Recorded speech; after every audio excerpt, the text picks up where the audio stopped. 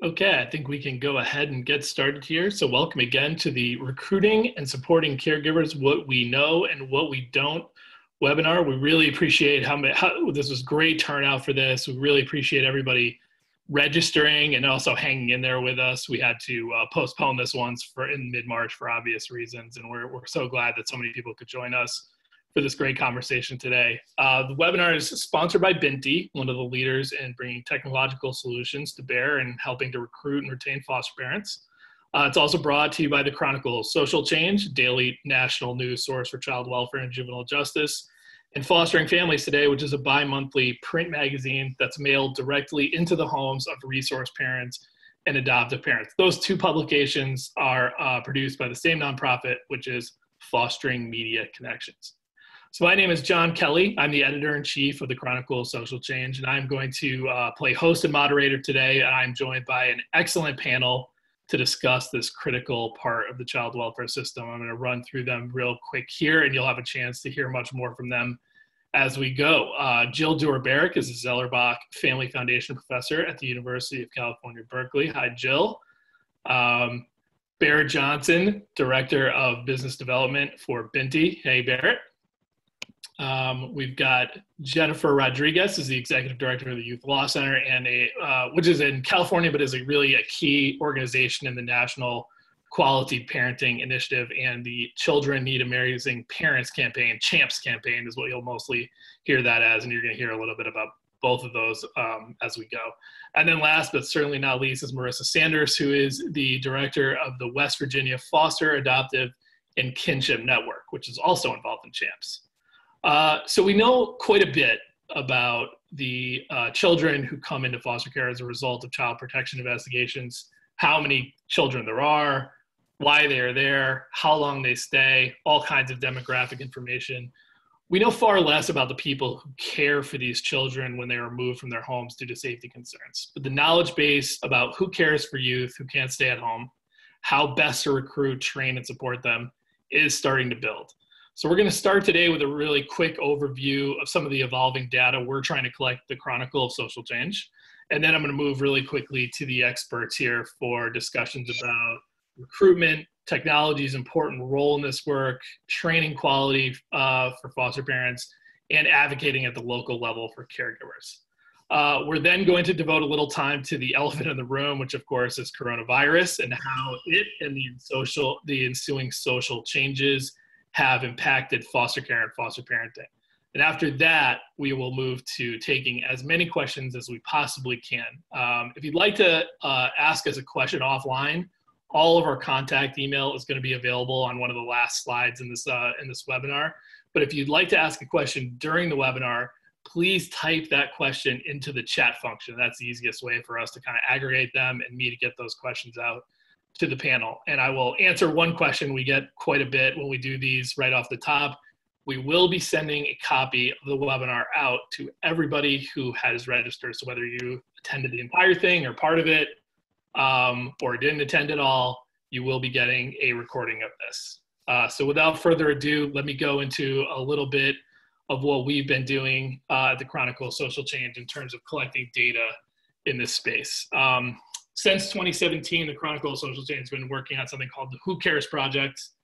At its core, what we're trying to get to are putting numbers first on how many children and youth are in foster care today. Like I said, there are federal data collection on that that track a few years behind, frankly, and we try to get a kind of more updated number to put on that. But more importantly, we're looking at where and with whom they're living. So we do two things. We put a request out to each state to ask them things like how many non-relative foster homes they have, how many licensed foster homes they have, how many relatives with active placements into foster care are currently in the works in their state.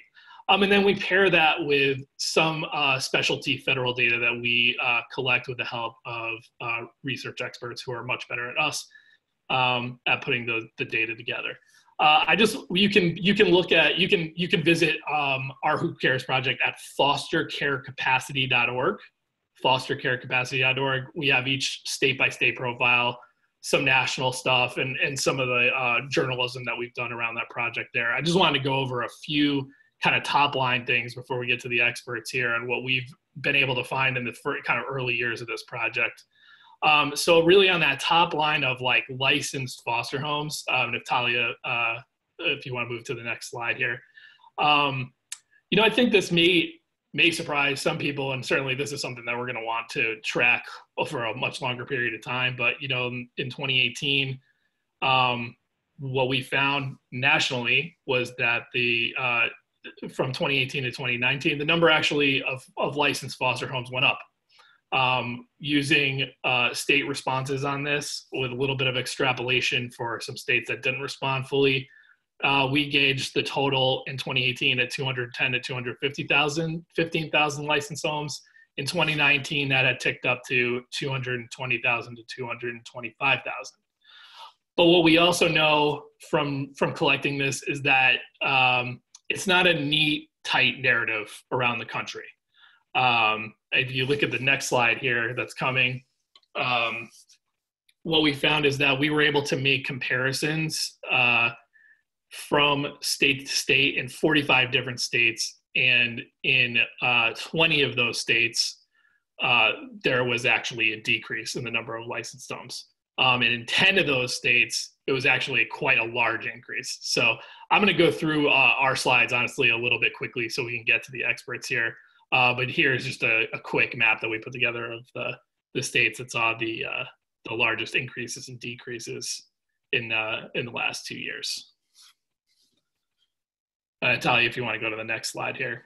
Another thing that we found largely through the federal data that we've been able to put into this project is that there is I think unsurprising to many people in child welfare, dramatic increase in the use of kinship caregivers.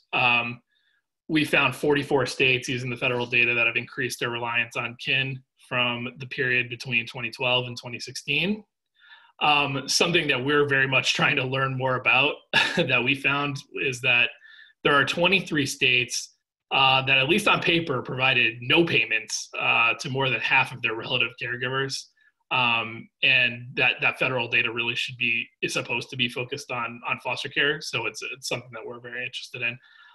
The Family First Prevention Services Act, which took effect in 2019 and was passed in 2018, something I just wanted to flag here quickly because that could lead to even more reliance on kin to take care of children outside of the home. And then this is actually not part of our data collection, but I really think this is probably one of the most important pieces of research that we've had in child welfare in the last couple of years. This was done by the Center for State Child Welfare Data, Fred Wilchin and company over there. What they did was they followed basically the life of 15,000 homes that became licensed as foster parents starting in 2011. And these numbers, I don't think there's any way to look at these other than to say that we've got work to do. By 2016, of the homes that had been licensed in 2011, only 5% remained. And as of 2016, the number of homes who have been licensed just the year before, only about a quarter, 27%, remained active licensed foster homes. So I think that was really something I wanted to flag as we were talking a little bit about data at the top here. But enough of this. I want to move to our expert panel to go through the issues, and we're going to start with Jill Duerr Berrick out of UC Berkeley, who's going to lead us off here. So thanks, Jill. Take it away. You bet. John, can you hear me? I can hear you great. Yep. Oh, yay. Okay, great. Hi, everybody. Thank you for inviting me to participate today. I'm super happy to be here. I'm going to talk very briefly about some research relating to recruitment, retention, and support. Can you move on to the next slide? Thank you. So just to put it in context, John just said that there are at least 20 states that have shortages for foster parents, but we're not alone. If that helps to make it feel any better, it's really an international problem, and every country in Europe struggles with trying to recruit sufficient number of foster parents to care for all the kids who need care. But nevertheless, it's a serious problem, and one that I think we can figure out. Because there's some data to suggest that 1/4 of American adults have considered fostering at some point in their lives. So we just have to figure out a way to turn that contemplation into action. Because as all of you know, there's a dramatic drop off from contemplation to action, and very few people actually pick up the phone and consider calling you to say, hey, I want to be a foster parent. So we just have to figure out what to do in that interim period between contemplation and action, and we will have solved the problem. The other piece of the problem to bear in mind is if any of you look at your current foster parent census, you'll find that about 20% are called the vital few. Those 20% of caregivers care for about 80% of all the kids in care. And so part of the challenge is looking at the other 80% of foster parents who only come in and care for that one or two children, as John was alluding to in that previous slide, how to keep them in our system to continue to care for kids. Some of the 80% who leave, they leave for great reasons because they attain permanency and they go to guardianship or adoption, but the majority of them don't stay because of permanency. The majority of them leave, and the reason they leave is, I'll go into some detail about why they leave, why we can't retain them. So Talia, you want to move forward? Thank you. So what do we know about who we're trying to recruit and how do we recruit? The way we recruit is a million different ways. We put billboards up, we send out flyers in our election. We go to fairs, state fairs, and we try to recruit folks. We actually don't have any evidence to suggest that any of the ways that we recruit are any better than other ways to recruit. We think that word of mouth is fairly effective, but if we're trying to really turn the needle on increasing the number of caregivers in the United States who will become our foster parents, we really don't know how to do it.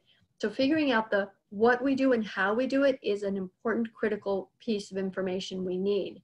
But we do know something about who we're trying to recruit. So if you look at the research evidence on effective caregivers, folks who stick with kids, who go towards permanency, who provide stability of care, who provide loving, effective homes, you do see that there's some qualities that they have in common.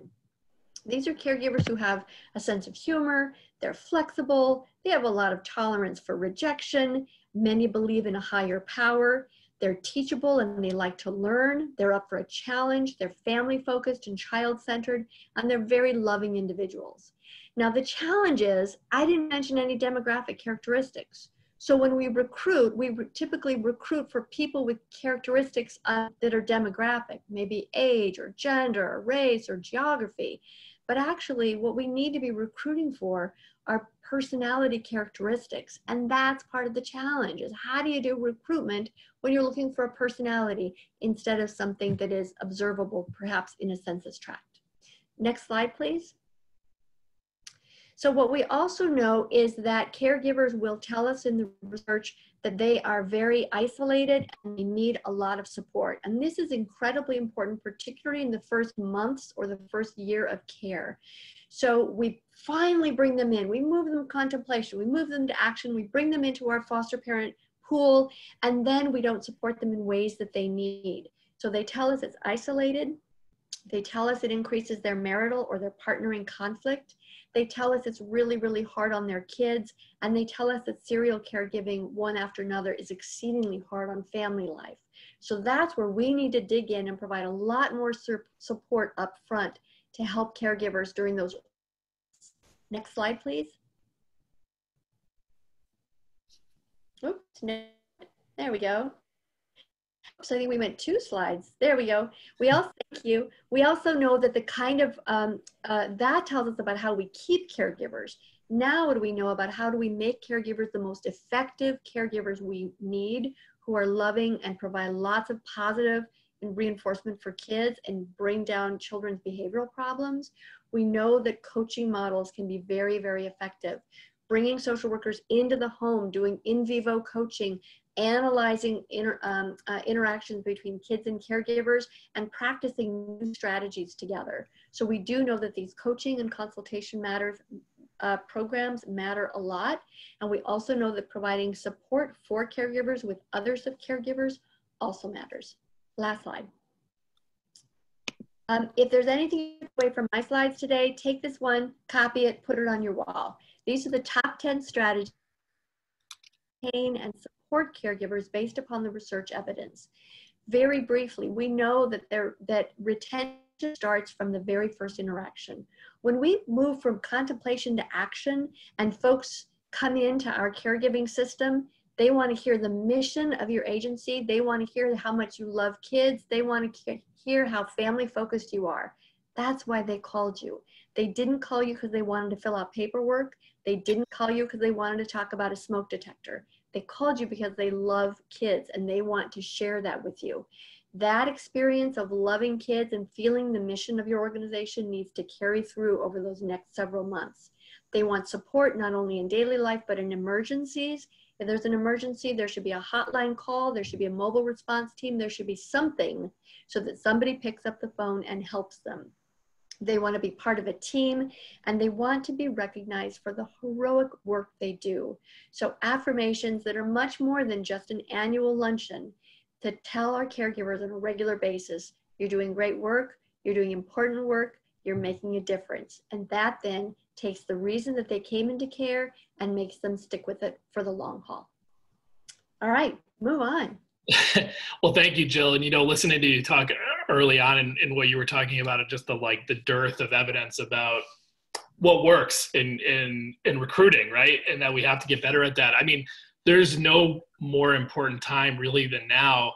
I mentioned very briefly the Family First Act, and that's coming online in a lot of states. A big bunch of money just went out the door to states in kind of a transitional piece of legislation to help them comply with this new law. And a big part of it, especially in the short term, is going to be having a stable supply of quality caregivers, whether they're relatives or non-relatives or whatever.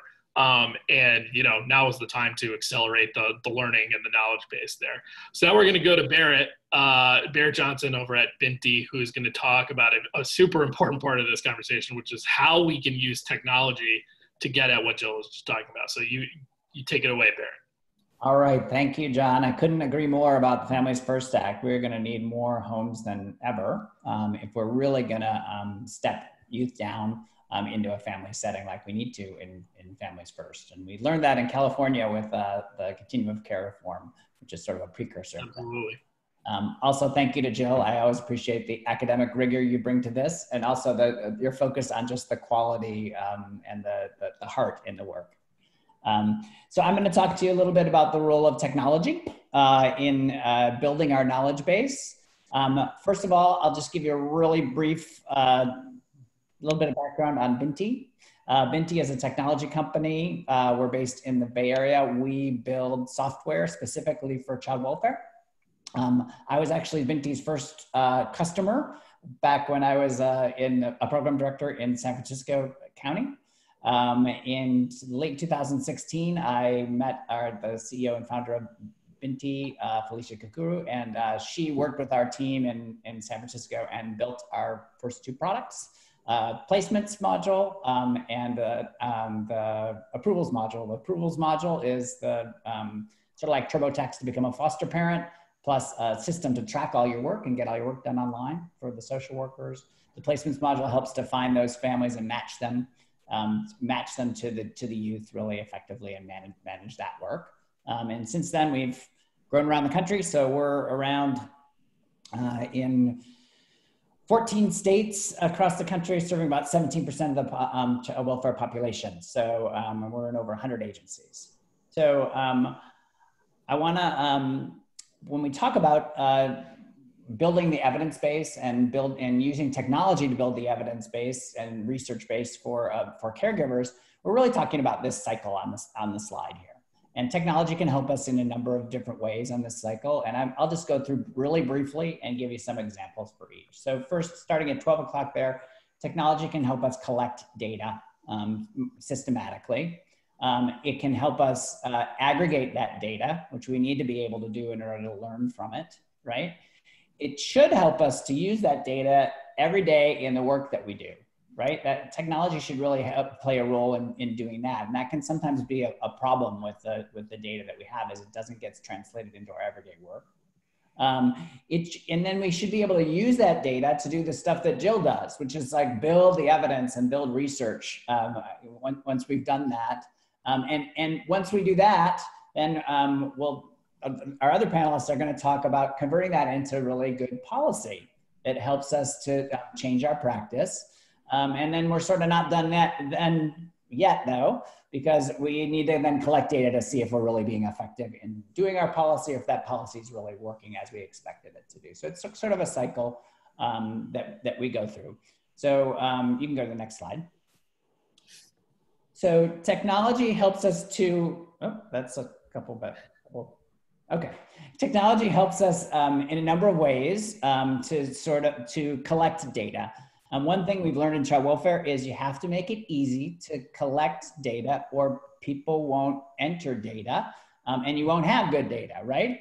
So you need a user interface that facilitates that works really effectively and helps people do their work. We've spent a lot of time at Binti really researching that and working on our user interface to make sure that it helps people do that. You need to have multiple groups of people to be able to enter data. So for example, we have a portal for foster parents that they can enter, prospective foster parents, that they can enter all the information that they do, and that pulls right through, so you don't have to enter data more than one time, and you're getting it from the actual source. So that's a really important factor. You need a modern mobile interface. People are used to entering and accessing data on their phones and devices all over the place, and you need to be able to do that. So I'll show you that. We've built that in at Binti. And you need to have quality data. You need to really be careful that you're gathering the data systematically, and you're making sure that the critical data gets entered before you let people move on to the next step and stuff like that. So paying a lot of attention to the quality of the data getting entered, and that the data does get entered. The most essential data does get entered. So a couple of examples of that. You can go to the next slide. I mean, I think we found out during COVID, we've certainly heard from a lot of folks that you really need a mobile interface. You really need to be mobile in order to keep doing your work, but it also in order to access data on an ongoing basis. So you can go to the next slide. And this is just an example of the interface that we did at Binti that helps foster parents get all their work done. So it's like a TurboTax-like environment, or something that people are used to, so that they can move through it, enter all the data, and that can get pulled through so everyone has access to it. So you can move on to the next slide. So the next area is, of course, aggregating that data. I say from the beginning, everybody needs to pay attention when you're aggregating data to following all your protocols and human subjects reviews, and making sure that you're aggregating data in the right way and in the ethical way. But when you aggregate data, you can use de-identified data, anonymized data, and that's how you really learn from things from a bigger picture, right? Because if you don't aggregate data, if everyone is using their own spreadsheet, all you learn from is the people on that people in that spreadsheet. You can't rise up and look at the bigger picture and learn more and build the evidence like Jill and other folks like her like to do. So to do that, you need clearly defined data fields. So everybody needs to be kind of collecting the same data across different platforms. You also need modern tools to share data across different platforms. So we have something at Binti called an API that shares data with other systems, again, following all the ethical and legal protocols that you do that. But it allows it so that you, for example, don't have to re-enter data in order to learn from it. So that, people don't like to do that, and therefore they don't do that, and then you don't learn from it. So those are the kind of the key factors in terms of aggregating data. And you can move on to the next slide. And this is just a screenshot. We were pleased that Children's Bureau did us all a solid and issued some guidance on this, which talked about the role of technology and the role of collecting quality data, and defined some of those data terms for us all as a field. So that's really important. It helps us to be able to collect all the same data and learn from it. We were super happy about that at Binti. We collect almost all the data that they recommended that you collect in the format they recommend. So that was great for us, but it's also really just great for the field that they've stepped up and gotten us all on the level on that. So you can move to the next slide, please. So then the other, of course, key thing that we talk about is using that data in everyday practice. Okay, and this is where technology can sometimes fall behind. So you need to make data accessible to all users in real time. So if they're out in the field, they need to be able to access the data and prompt them and enter the data and prompt them. We talked a little bit about that. You also need to be able, technology can help you tell a story about data, right? So you can surface data and visualize data in a way that people can understand something new about it and learn something about it in their everyday work. Also, you need to create the flexibility to look at data. So the way we've done that at Binti, all of our dashboards and data sets you can download into an Excel file so that the agency can look at them and can configure that data how they want and learn from it how they want. And of course, that all leads to what we really want here, is this sort of culture in an agency and in our work where we're looking at the information that we have and the data that we have, and then we're tweaking what we're doing to try to improve things. And then we're looking at the data and see if it helped. And then we're tweaking it again. So that's sort of that cycle of constantly improving things and doing better at what we do is key here. So just a few quick examples on the next few slides of that. This is a report, when we talk about recruiting and using recruiting data in every day, this is a report we have in Binti.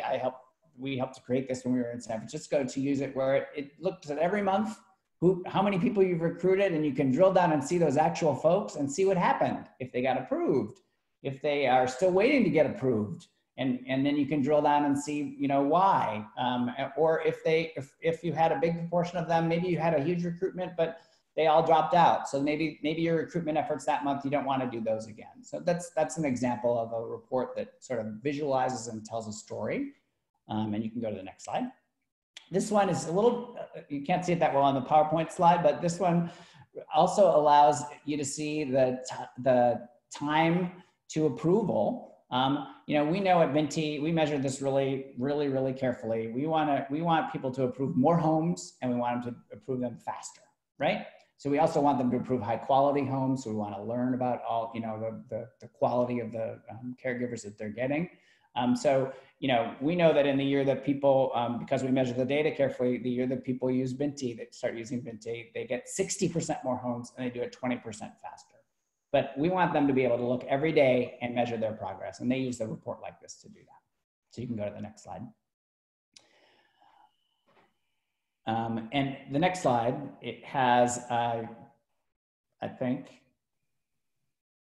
a map. So maps also tell us a lot.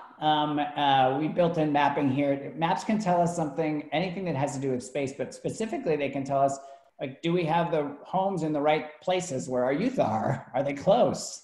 Or are we recruiting in wrong areas? Where do we need to up our game in recruiting? Also for a specific youth, you can search and see, like, what are the options and are they close to their school? So we loaded all the schools in so you can look at that. So it's just maps are really a great way to that technology can build in, build in a way to use the technology, use data every day.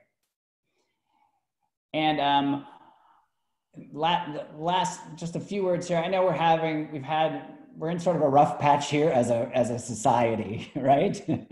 But it is an exciting future that we have. I think we are finally getting to the point where we're really able to answer some of these we're going to be able to answer soon some of these fundamental questions, like on the slide, what types of activities are most productive in recruiting high quality foster parents? What are the characteristics? Jill gave us a list, and what are the characteristics? And we can test that out. What are the characteristics of people that provide really high quality and permanent connections for youth? And how well matched are our families' preferences and the families that we have in terms of geography and their characteristics to the youth that we need to place for them. And we can use technology to help us to answer some of those questions. So the next area is sort of policy. So I'm going to pass it on over to the folks at QPI and the Quality Parenting Initiative and Youth Law Center for that. Thanks, Barrett. And I'm going to turn it over to Jen in a second. I just want to say the mapping thing is just such a great thing to see. I mean, the Yeah, as far back as 2008 in federal legislation, we were starting to, push state child welfare agencies to require that kids were able to attend their school of origin if that's what they wanted, and that was determined to be the best interest. And there were loopholes they needed to kind of tie together child welfare and education with that. But for years now, we've had that mandate, and it's really hard to do if you aren't able to kind of pinpoint foster homes to where schools are at. It becomes increasingly difficult if you're transporting a kid, hours one way or the other. Okay, let me stop yakking here and move to Jen, who is going to, like Berrick said, going to talk about how we translate all this stuff to policy. Go ahead, Jen. Sure. Thanks everyone for joining the webcast today, and thank you to the panelists before for laying out the groundwork of both what we know and what's possible. I want to say, I think this topic around foster parents and kin as well, it's policy, it's practice, but it's most importantly culture. And so I want to talk about all three of those areas in terms of changing our approach. Can you go back to the slide before, John? Sorry. There we go. Okay, so I think that it's important to start with the question of, so why is our information about the people that are most important to child welfare so sparse? Why don't we know more?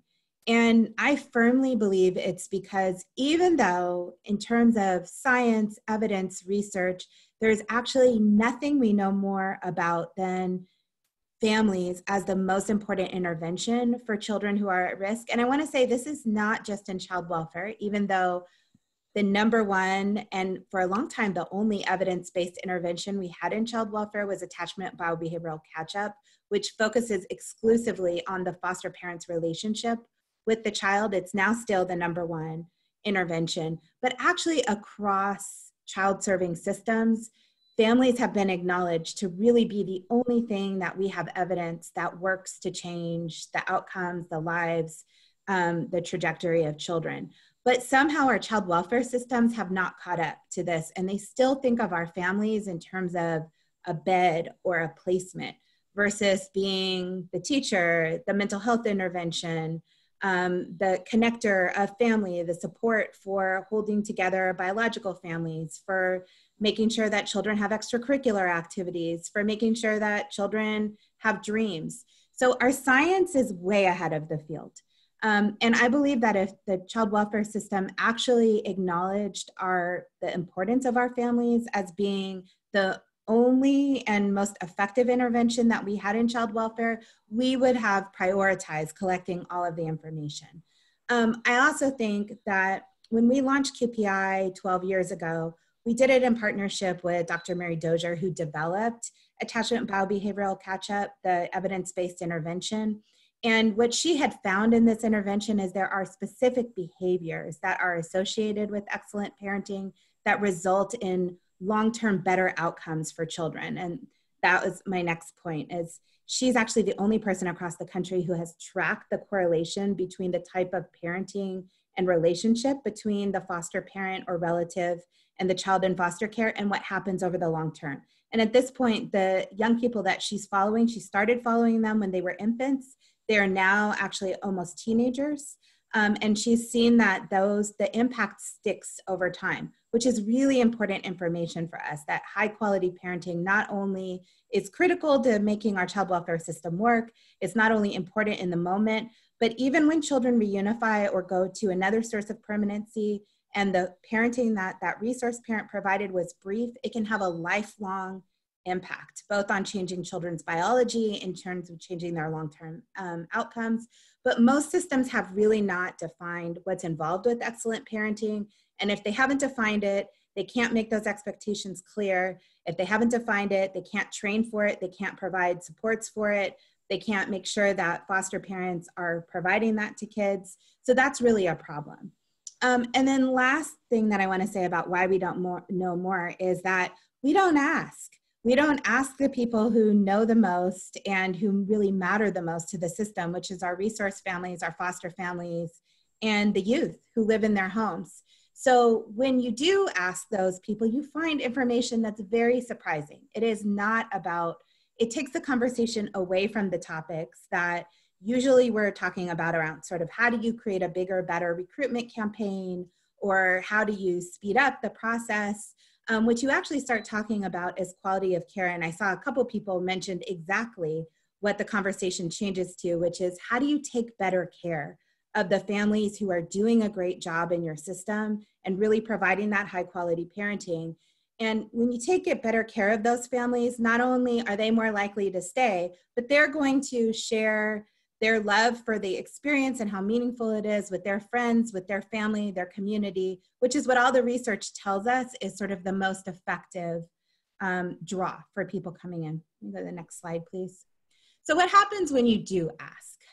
So we actually launched the Quality Parenting Initiative 12 years ago now in Florida, and the Youth Law Center, we're a policy shop. And the reason we launched this initiative is because we were working across the country in several jurisdictions to move children out of group care and congregate care into family care. And what we realized was that systems really didn't know how to do that. They didn't know how to approach foster parent recruitment or the idea of working with families as key partners in the primary intervention in a systematic way. So we started in a couple jurisdictions where we had either litigated or done policy work to compel the system to move away from group care and move towards families. Since that time, we have expanded our Quality Parenting Initiative out to about 80 jurisdictions across 10 states. And our work in those jurisdictions is to work directly with child welfare agencies, with the courts, on an approach that prioritizes excellent parenting as the most important thing that the system can offer, and make sure that the leaders in those systems and the decision makers are hearing directly from foster parents, from birth parents, from youth, from the line workers that are working every single day with foster parents about both what the challenges are around recruiting and retaining excellent parenting, and most importantly, what the solutions are. You can go to the next slide. Here. Back one slide. Sorry, keyboard's a little sticky. That's okay. So what have we learned if you could just, there you go. So what have we learned when we have asked? So what we have learned is, as I mentioned, sure, it involves changes in recruitment and training and licensing and retention. But really, when we ask foster parents and when we ask youth and support staff about what is most important, none of those things come to the top of the list. What they actually identify is that you need to remove other practices that interfere with excellent care, and you need to scale up those practices that actually support excellent care. And I think this is ironic because when we started to ask foster parents 12 years ago, the things that they identified as barriers to them being able to provide excellent care or being willing to tell friends and community members to come in and also be foster parents with them were the same issues that are probably the most damaging to children and youth in the system around accepted practices in child welfare. Now, if we could go to the next slide. So here are some examples of things that families identified that in QPI systems have taken on trying to work to change. So including families in decision-making. This was one of the first areas that families identified, that if they are the primary intervention, if they are the person who is with the child 24/7, then they need to be at every team meeting, they need to be in court, they need to be not just part of the scheduling around visitation, but actually leading the visitation when a child is transitioning out of their home, whether that's to reunification or another form of permanency or another placement, they should be leading that transition. So that's one example. Another example would be support for co-parenting. This is really interesting because this is an area where we did have some research in California about 4 years ago now. The UC Davis Center for Poverty Research did a survey of all families in California and said, we're launching a movement here to move children out of group care and into families. We want to hear, would you be open to fostering a child in your family? And if so, why?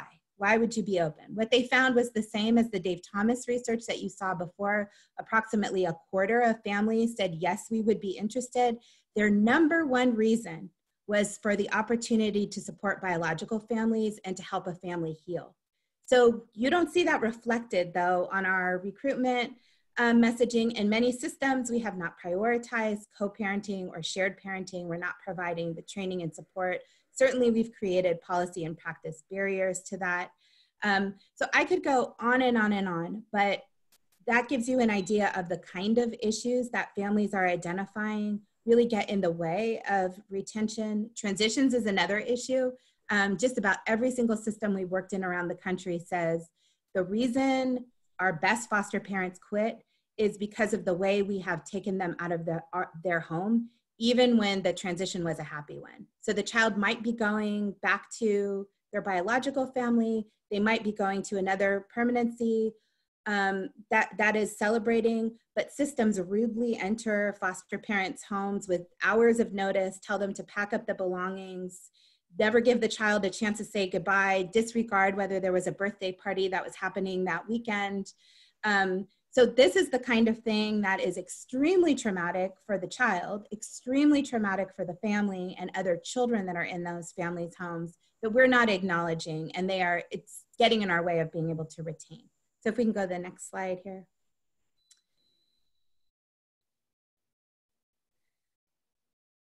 So, back one. Okay. So what do we do to change the approach? So I mentioned the practice, policy, but also culture. If you want to see examples from jurisdictions who are working on changing those three things, there is our QPI website where you can go and get lots of information. It also really requires an internal within our system and a public understanding of what foster parents do. And how they do it and how important that role is in the community in order to create will. And that requires also participation in these discussions of those that are closest to those issues. If you can go to the next slide. So as John mentioned earlier, I've been part of, I'm a co-chair of the National Champs Campaign, which is a coalition of national advocacy and foster parent and you name it, organizations across the country who are involved with trying to make child welfare better. And the goal is to sort of change public perception and launch a campaign to help people understand the importance of foster parenting and to align their practice and policy with that.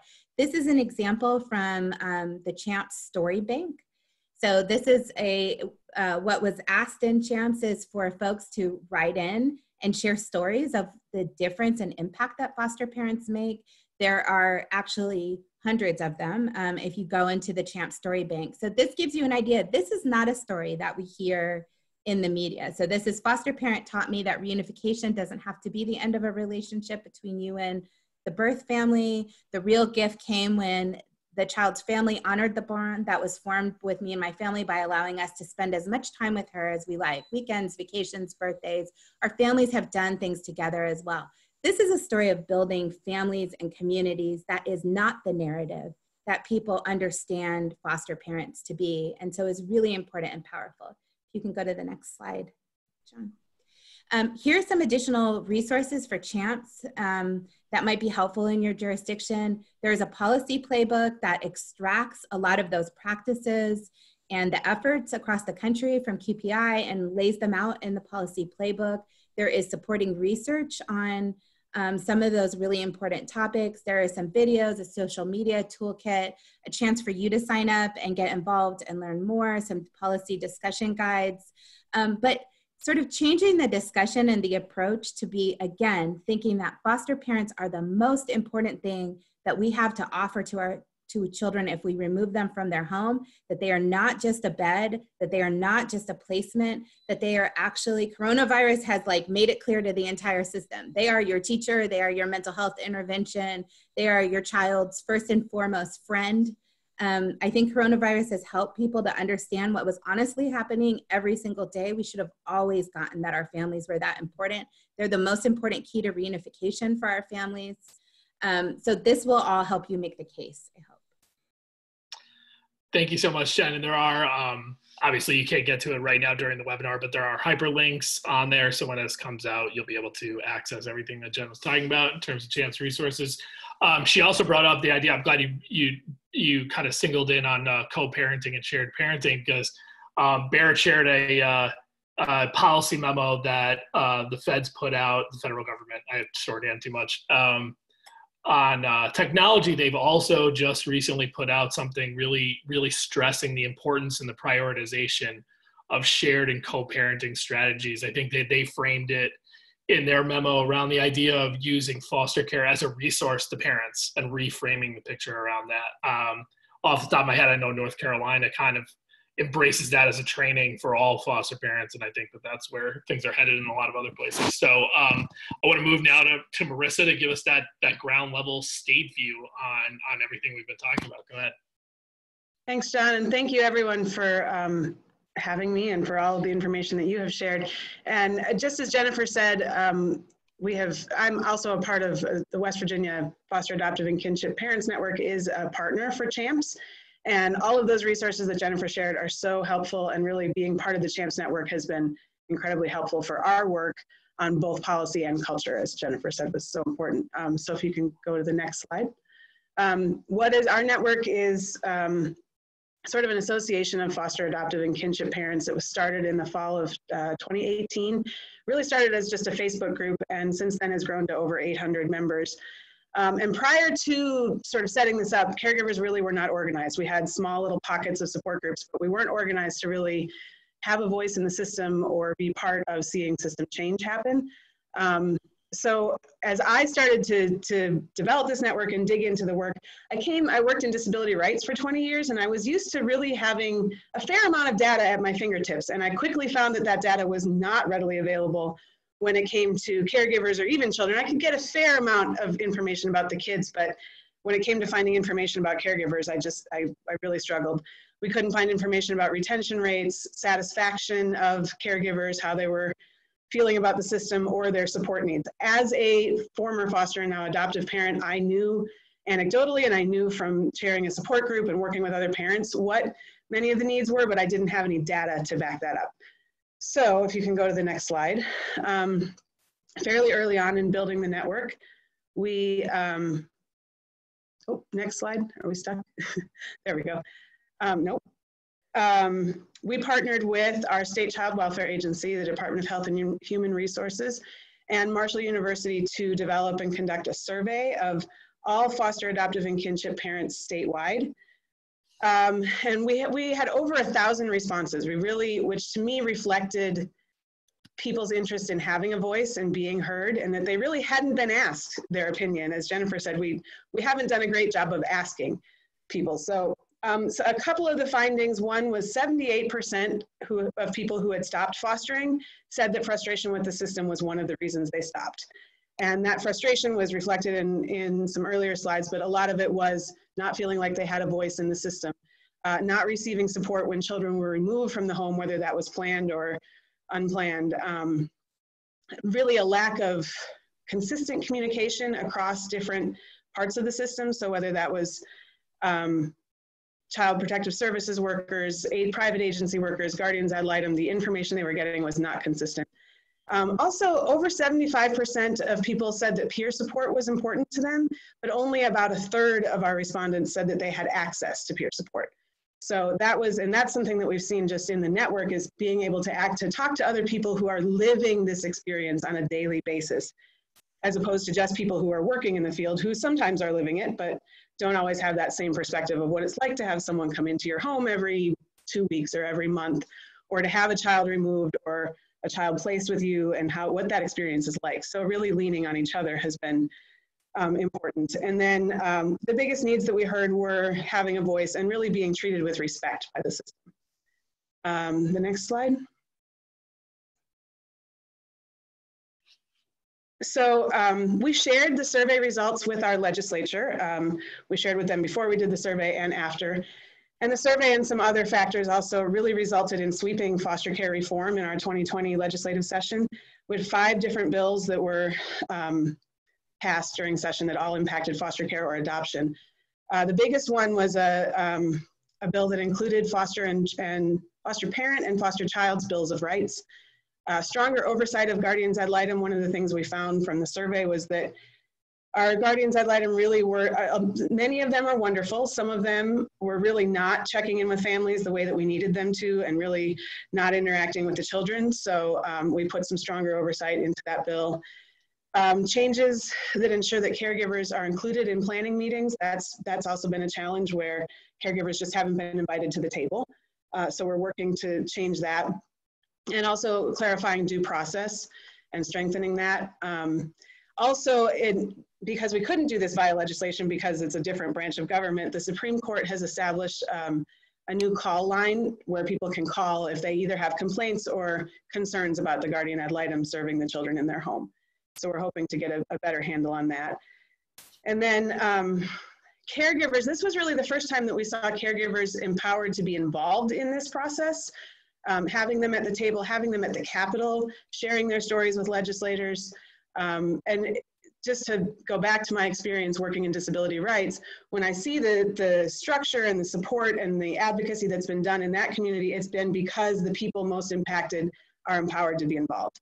So enabling our foster parents to be at the Capitol and tell their stories and really be part of that process has both allowed lawmakers and policymakers to better understand the needs, but also allowed foster parents and kinship parents, and every time I say foster, I mean kinship as well, and also adoptive, to really feel like they're part of the process and they're valued and their needs are respected. So that was an important part of that. The policy change was great, but there are a lot of things still to come. It was really just a first step. And as Jennifer so perfectly explained, while we had policy change, we really need culture change in order to improve practice. They really have to go hand in hand. So working toward that and toward understanding, having a better understanding of the needs of our caregivers. And then through COVID-19, we've also seen some real highlight of the needs of caregivers. Communication has been one of those biggest needs, especially as I look at in our system, we sort of have two different systems for kinship caregivers and for foster parents. And so we've seen different treatment between those two, different levels of communication and support provided. There is always a need for peer support, and there has been almost more so during this emergency because people are at home all day with their children and needing to reach out more.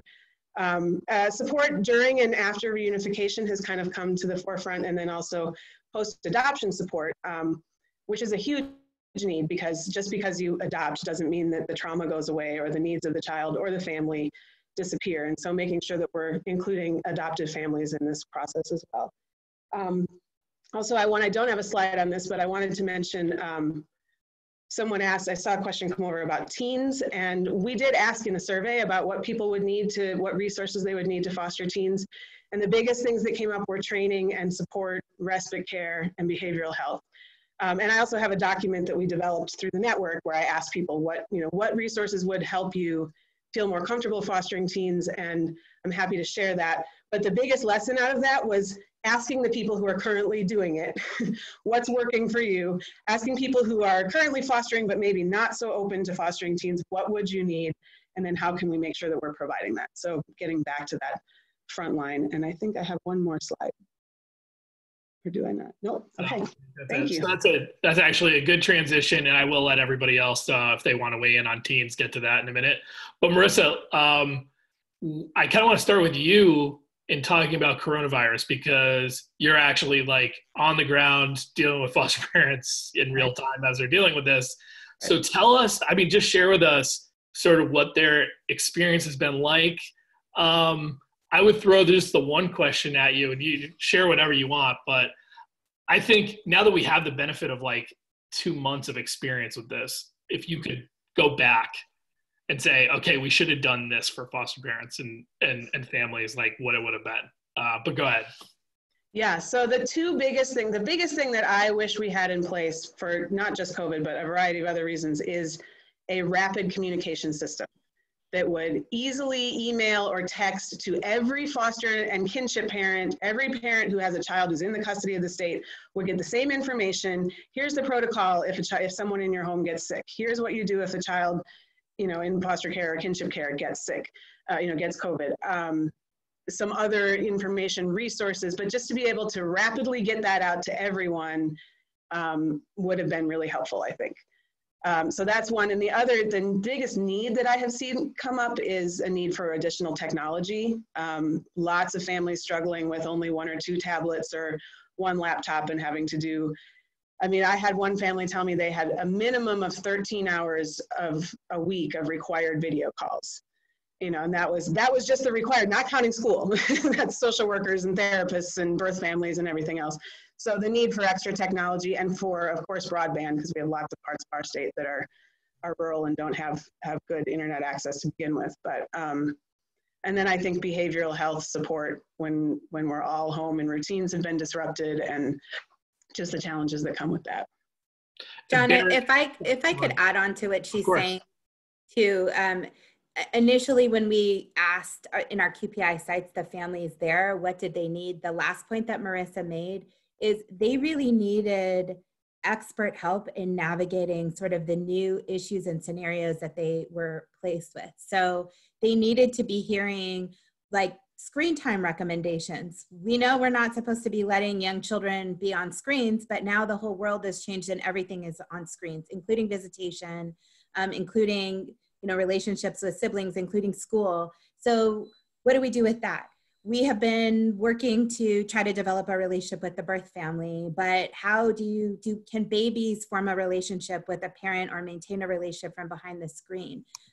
So what we did in QPI is immediately we launched a national training series that was targeted at foster parents and birth parents, with bringing national child development and adolescent development experts directly to the families. And we initially thought it was a small thing, but at this point we've had over 6,000 families from 30 states across the country who have participated. And one of the things that they've said is, number one, this is the first time that they've been given access to sort of the expert developmental folks who are looking at them now as the expert, right? Like they are responsible for whether the child does well educationally, for whether the visit goes well, like at this point. So now they're finally getting sort of the support and information that they've been needing all along. I think that's one thing. But then the second thing is that many of the families are saying the system is actually functioning better for them right now than it was previously, because people are acknowledging that they are the primary role. They have to be involved with everything. For the first time, people are asking, are you okay? Do you need anything? Do you need food delivery? Do you need diapers?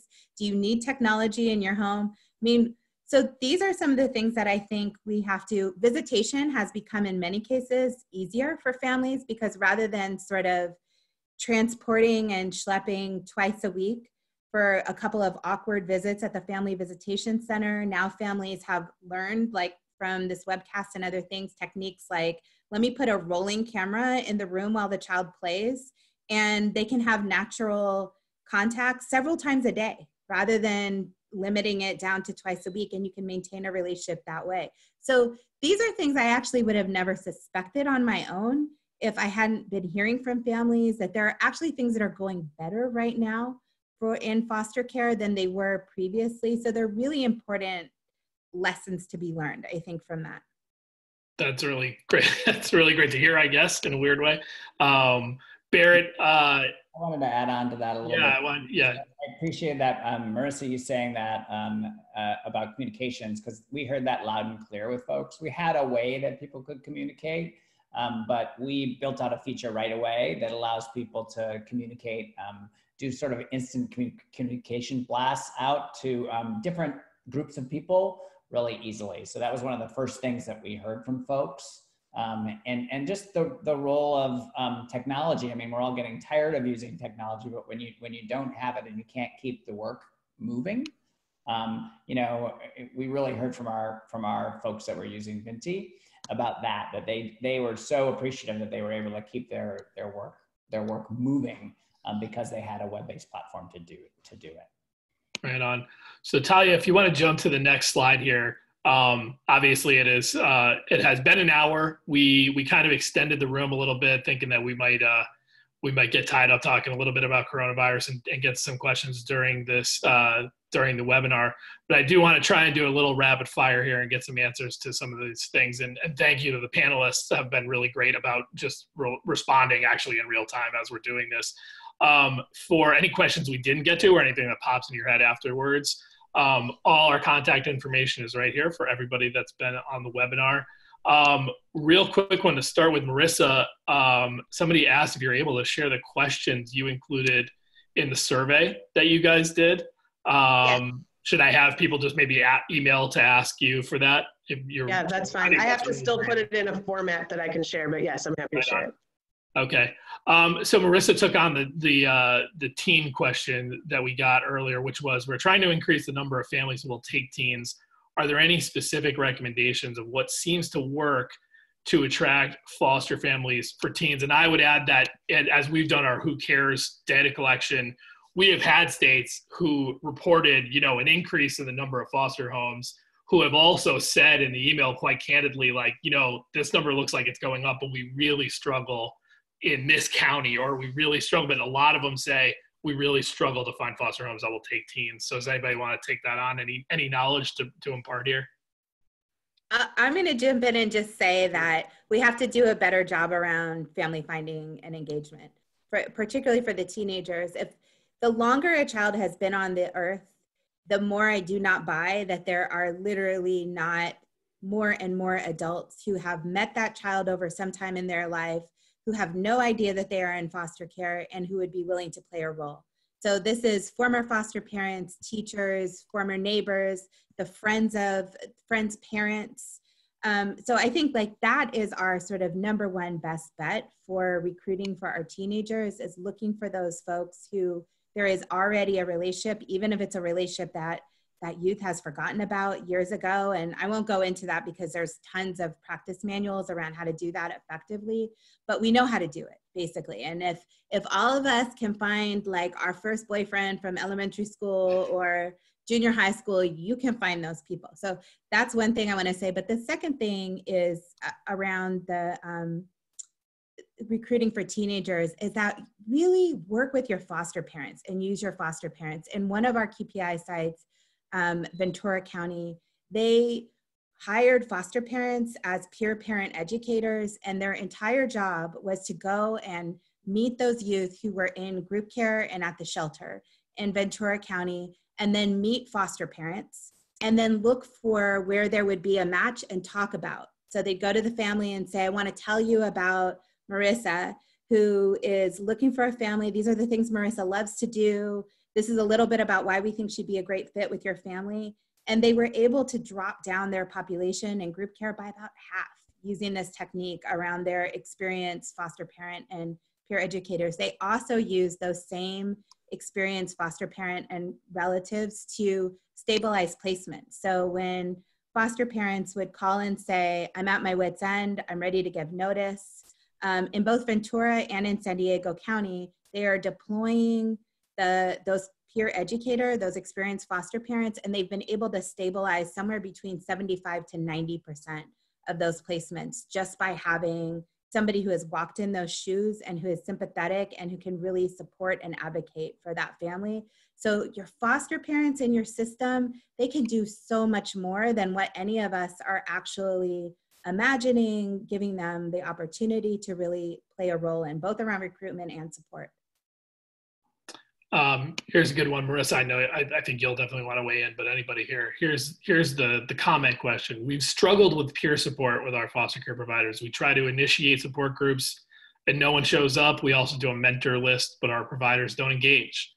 Are there any ideas on how to increase support for providers in this situation? So Marissa, you've built one. What advice do you have for that? A couple of things. One is making sure that it's really peer-led. One of the things that we see, and I see in my Facebook group and other platforms all the time, is that people will share so much more with peers than they will with professionals who have the ability to ultimately remove kids from their home. So making sure that it's really peer-led and that peers are able to share freely with each other. And then we use a variety of strategies. In-person can be challenging. We're actually kind of using Zoom right now as a way to build geographically specific support groups in hopes that when we're back to doing face-to-face things, people will already have some relationships, but I think we'll always have some that will be online, specifically around certain groups like teens or kids with higher needs, so that they can be more geographically diverse.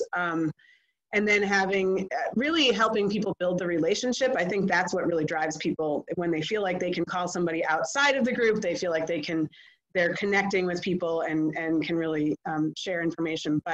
And then for us, we're asking, and it's all pretty new, but we're also asking groups to do an advocacy project of some sort, which helps to get families involved in something. So it's not just coming and talking about their problems or their experiences, but it's how can we then find some solutions and help bring those solutions about? How can we have our voice heard more? How can we be involved in that process? So I think that has helped us kind of grow some of those too. Anybody else on that one? Got a couple more. Any tips for therapeutic placements, how to attract families who are up for the challenge of taking children with acute behavioral or emotional needs? So I just want to call attention to one of my favorite programs, which is the Chance program in South Florida with the Citrus CBC. And so they actually have a therapeutic foster parenting program for youth who have experienced commercial sexual exploitation. And there's an organization in San Francisco, California, Freedom Forward, who's in the process of replicating that same foster care program. And their most important point was they recruited internally. So they recruited within sort of the pool of parents who was already doing a good job at taking care of teens and who had shown themselves to like teens, to have all the qualities that you heard about earlier in Jill's presentation. They were flexible, they had a good sense of humor, they were up for the challenge. And they gave those foster parents the specialized training and sort of started with a couple of them and then really put them in charge of recruiting other foster parents, because people who are really good at this, they know other people who will be good at it. And so, as all of you know, the narrative across the country is, and the narrative has made it into our policy that this group of young people who have been commercially sexually exploited, they are sort of the one carve out that systems have been, willing to say they don't deserve to have a family. They can only be served in a congregate setting. However, their program is evaluated every single year. They have fantastic outcomes for those families. So I think, again, going back to having the families, and Mikey weighed in and reminded the youth as well, having the families and youth be part of recruiting and seeing whether folks are up for the challenge, and then really providing a lot of assurance to them that they're going to be part of the team. Like, they are not going to be in this on their own. And we have to change that. That's a practice issue, because it's not just about recruiting. It's about the reality of when those folks come in to care for children that have a lot of needs, are they really going to be fully supported by the system and have everyone wrapping around? If there's a licensing allegation, are people going to have their backs and believe that they had the best intentions in the situation? Are they going to have in-home mental health support? Are people going to return their phone calls? Are they going to have to leave 10 messages before anybody gets back to them? You have to change those things. And then you have to have foster parents who say, this is great. This is so meaningful. I love being part of the team. And they'll spread the word and you'll be able to recruit more. Can I add something to that? Go ahead. Sorry, I just wanted to say, not necessarily for kids who have been sexually exploited, but other kids with other types of high needs. One of the things I think I've been saddened to see is that we don't do a great job of reaching out to the other systems. So the disability community has a tremendous amount of peer support, and we know, and I know some people see this as a negative, I actually don't, but at least 75% of kids in foster care have some kind of disability under the ADA definition, the Americans with Disabilities Act. And some people see that as a bad thing. In the disability community, we actually talk about how that's just a part of who I am. It's one of my strengths. It makes me who I am. And it gives me rights. Under certain federal laws, that gives me rights. But we don't tap into the services and the support that's available in that system very well, usually. So that's one of the things that I'd like to see is to be able to connect families with the existing supports. There's lots and lots of parents out there raising kids with high levels of need. And so the more that we can sort of normalize that experience and connect them with other families doing similar things, maybe they're outside of the child welfare system, so it's a little bit different, but they still understand and have really great techniques and tips for how to manage those challenges. Thanks, Marissa. So we are really running up against the actual end time of the webinar here. So I will address one just very technical question. Somebody asked what the web address for where the final webinar and PowerPoint will be posted. That is actually a link that will be sent to you if you registered, even if you didn't attend or if you've had to jump off. You'll be getting an email that's got a link, so you have all this information, in recorded form as well. And again, on the presentation, when you get it and on your screen right now, you've got all our contact information. You can reach out to any of us with questions. So with that, I want to thank Jill, Jennifer, Marissa, Berrick for joining here today. I think this was a great conversation and, one I think that we'll continue to have over time here. So thanks you guys for joining us, and thanks to everybody who attended.